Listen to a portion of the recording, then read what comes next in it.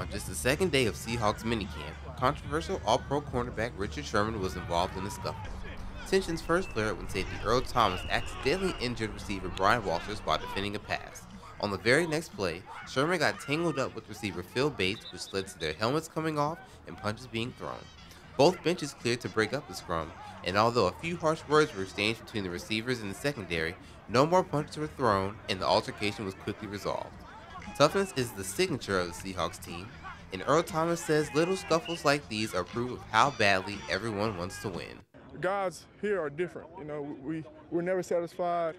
We're always trying to prove who we are, and it always get heated like this. And you love it because the whole competition of everybody raised. Coach Pete Carroll did not address the media about the incident, but told the team they needed to stick together and protect each other.